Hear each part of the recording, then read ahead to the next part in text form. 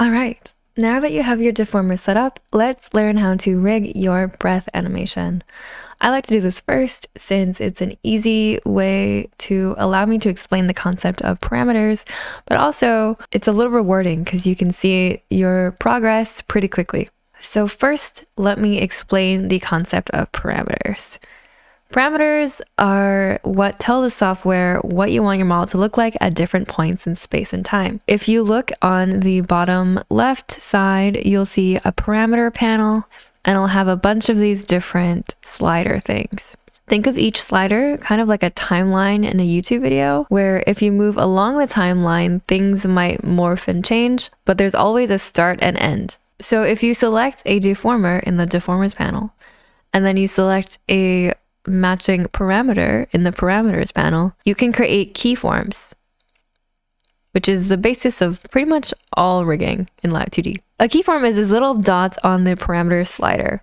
It's essentially a pose or a snapshot of your model at that point. If you think of your VTuber model as a posable figure, each green dot is a pose. Typically for parameters that have 2 dots or 2 keyforms, there's an on and an off state. For parameters that have 3 keyforms, the center is kind of the default, and then there's usually a left or a right state. So this is for things that are like rotating or moving up and down. So there's always a default state and then a moved state. You can always add more keyforms if you need by pressing this add single keyform button, and then you can take them away using this delete keyform button.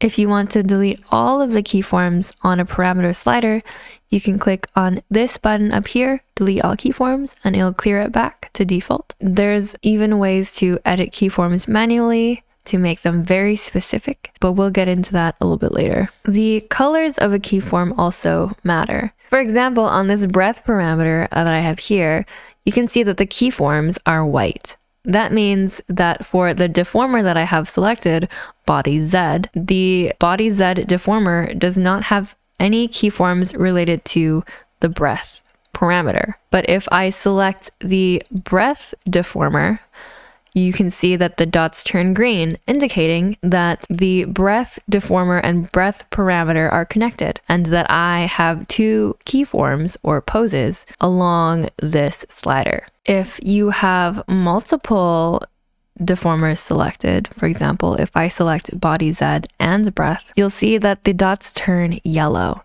This means that some of the deformers you have selected do apply to this parameter, but other ones do not. Okay, with all of that theory done, let's get to actually rigging the breath animation. So I'm just gonna clear what I have here out right now so that we can start from scratch. So you have your model in its default state. First, you're going to want to select the breath deformer.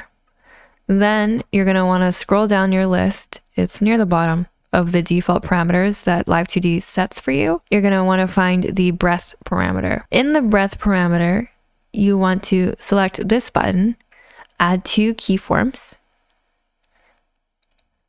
and it will automatically add a keyform at the start and end of the parameter slider. It's going to have your red dot, which is the indicator of where you're at or what you're working on along the slider. It's going to have it at the leftmost side. This we're going to leave as is. So this is going to be our default state. We're going to move this red dot to the other side, either by dragging it, or you can also just click on the opposite keyform and it'll jump to that spot. So we're going to want to start on the right side keyform of the breath parameter with the breath deformer selected. All right? Following so far? So from here, I want to edit my model and warp it using the deformers in order to create a pose or snapshot that applies to this keyform. One thing that we can do that's really, really simple is using the red anchor points. So these, the red anchor points, and moving it a little bit up and a little bit wider. So just really tiny, like 1 pixel, like a little bit up. And then on the sides, a little bit wider. Just a little bit wider. Okay, so now your model is a little bit bigger than its default state. And you can see this if you slide this red dot back down, you can see that here it looks small, and then when you slide it up, it gradually gets bigger. All right. And that's it. That's basically it.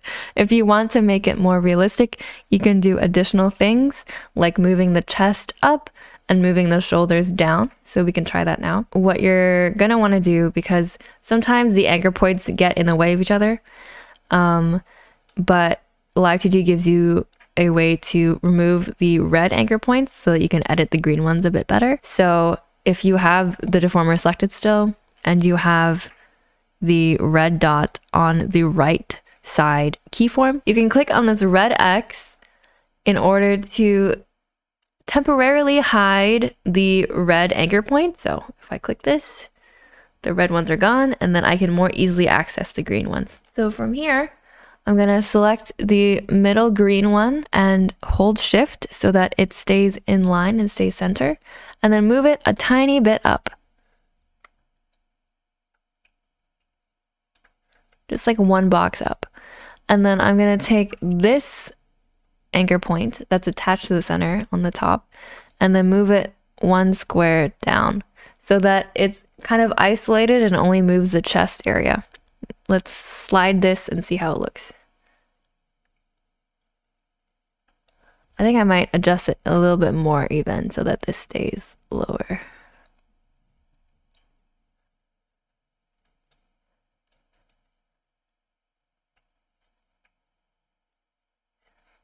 So yeah, you have breathing like this, and then you can change it even further by adjusting these gray anchor points to move the shoulders down. Because when you think about when you breathe, that's kind of the action that your body takes. Your own body is the best reference for how animation should look. So I will constantly be or like moving my body around to try to imagine what it's supposed to look like in a certain pose. So don't feel weird doing it. Everybody does it. Anyway, you're gonna want to select these two gray dots that are closest to your shoulders. So I'm gonna select this one. I'm gonna hold shift and then select the other one on the other side. And then they're gonna be purple so that I know that these two are selected. And then I'm gonna drag them a tiny bit down. Okay. Let's see how that looks. Does it kind of look like breathing? And you can keep adjusting these as necessary based on your own model, because every model art is different, every body type is different.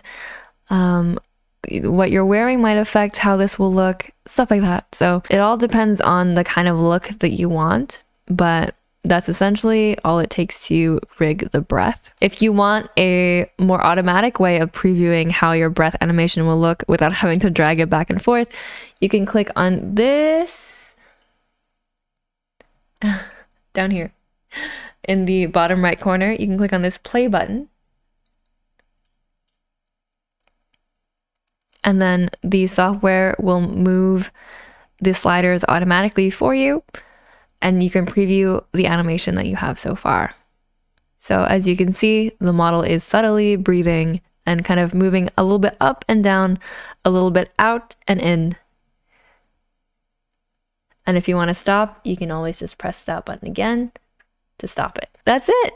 Amazing. You have rigged the breath animation for your model. Congratulations. Now that we've covered that, I'm just gonna review one more time what all of the buttons in the parameter panel does, just so that we really drill it into our noggin. The first button adds 2 keyforms at the start and end. The second one adds 3 keyforms at the start, end, and middle. The third one deletes all keyforms on a parameter. And then this one edits keyforms manually. I'll show you really quickly. So if you click on edit keyforms manually, it will open a new little window, and then it'll show you exact values for your parameter slider. So right now there's a 0, there's a 0.5, and there's a 1, but I can select like 0.75, for example, and click and then add a new keyform in that specific spot. So this is for when you need a very precise positioning for your keyforms, but we don't need that right now, so I can just take that one out. We'll probably need that later on, especially when you're rigging things like eye blinking or mouth movement. That comes in handy. If you have a deformer that is changed in multiple parameters, you can select this button and it will show only the parameters that correspond to the part that you have selected. So for example, since I have breath and I click this button, it will only show the breath parameter and hide all of the other parameters that I don't need at that moment. And if you click it again, it'll show all the parameters that you have again. These we'll deal with later. These ones we'll deal with later. But for the bottom 3, those are to create new parameters if you need them, to create folders if you want to organize your parameters, and then to delete any parameters or folders that you don't need anymore. So that's it. Now that I've explained the concept of parameters and keyforms, you know like 90% of what Live2d is about. All models and animations in Live2d use these basic tools. There will be more advanced techniques to come, but I'm honestly still learning them. I'm gonna do my best to try to explain these concepts to you. For now, the tutorials will just go part by part, and then eventually at the very end, hopefully you'll have a perfectly workable rig. In the next video, I will be covering how to do body X, Y, and Z or Z rigging. I never know if to say, I should say Z or Z. But I will have that up eventually. Look forward to it. And please let me know if you have any questions down in the comments. The comments honestly make my day. They make me so happy to hear that I'm helping people create their own VTubers. If you have questions, you can reach out to me either in the comments or on Twitter or Discord. And I'll also leave a bunch of handy links. That's it for now. Thank you so much, and I'll see you in the next one.